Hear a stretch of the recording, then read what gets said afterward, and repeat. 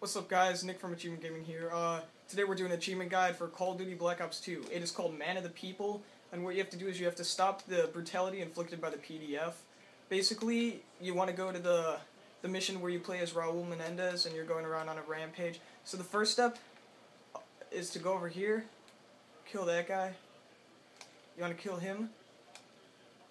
You want to save the two people in this little area over here. Make sure you don't kill any civilians though. Then it's going to direct you left. Instead, you want to go in here, kill that guy. If you shoot the door, it'll bust open. Then kill him. You want to save the girl in the first floor here. After that, you can just keep going the way it tells you to go. Go straight.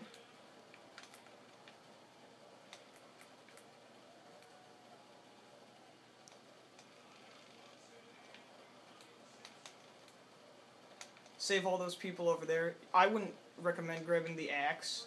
Personally, I would just use the spats to save them, but make sure you don't get a collateral on any of the civvies. Then you're going to want to save this guy right here. Open up the barn. As soon as the horse runs past you, you're going to want to kill this guy up here. And after you kill him, you just want to start sprinting towards the end, and you'll get the achievement, just like that. Because that'll distract the guy at the end of the barn. So that's pretty much it, and see you guys next time.